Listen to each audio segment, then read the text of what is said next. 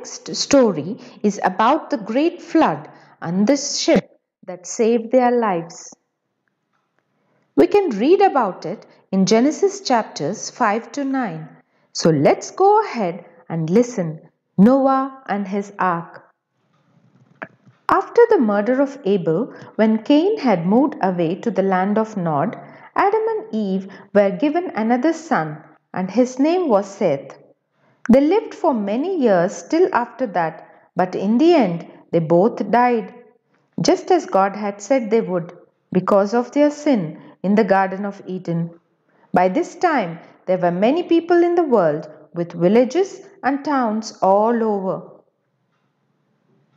But though there were many people, there were not many good people.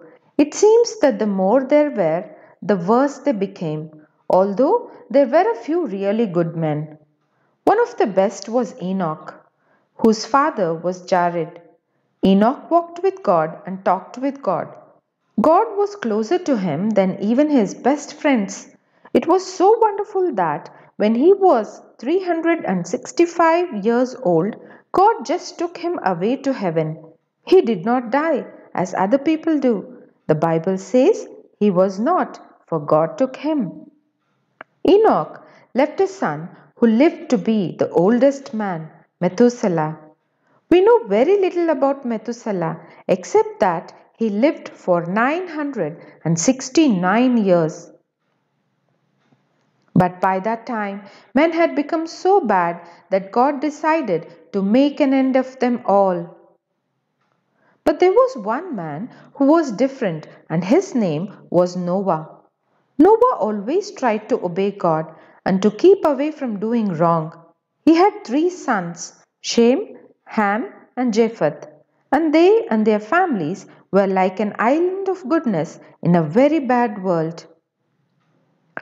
God decided to speak to Noah, and he told him that he was going to take away all the bad people from the world and cleanse it. But he would look after Noah and his family and keep them alive through it all because they had always done their best to please God. And God was going to destroy all living things by causing a great flood on the earth. To take care of his family, Noah had to make a great ship of wood called the ark, and it had to be made exactly as God told him. It would be like a 3-story house and must be made of a special kind of wood called gopher wood. Inside and outside, the wood must be coated with pitch, a kind of tar, so that not one drop of water would get through. In that ark, there would be room for Noah and his sons and their families. But it was also like a great stable. Into the ark, Noah must take a pair of every unclean animal or bird or creeping thing that human beings do not eat, and 7 pairs of every clean creature that we do eat. And there must be enough food to last them a whole year because while the flood lasted, they would not be able to get anything from outside. What a big ship that had to be! For 120 years, Noah worked to get it finished, and all the while, other people laughed at him and called him a silly old man. He was 600 years old by the time it was finished. But then God gave Noah 7 days to get all the animals and his family inside, and the great door was closed and sealed. And then it began to rain. For 40 days and nights it rained without stopping.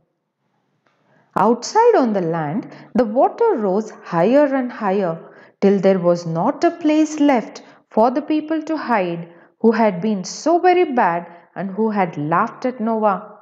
Not a mountain top showed, not a green bush or a tree. For 40 days and nights it rained without a moment's break. The ark drifted on the water, floating over the mountain tops and over all the places where people had lived before.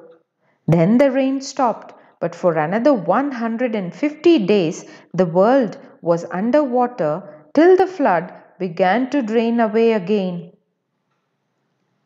By then, the ark had come to rest on the mountains of Ararat. And Noah sent birds out from the window of the ark to see whether there was dry land enough for them to go out yet. First, he sent out a raven, and then a dove. And when one evening the dove came back with an olive leaf in its beak, Noah knew that the trees were beginning to show again. A week later, the dove did not come back at all, and then Noah knew there was dry land at last.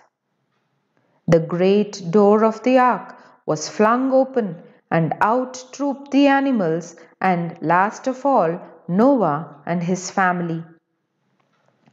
The first thing Noah did on dry land was to say thank you to God. How thankful they must have been because their family was the only family left in all the world.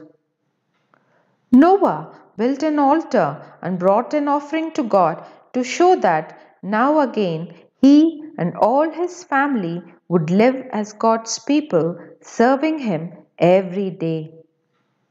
At that place, God made a wonderful promise that He would never again destroy the world with a flood, but every year there would be seed time and harvest, and summer and winter, just as it is now.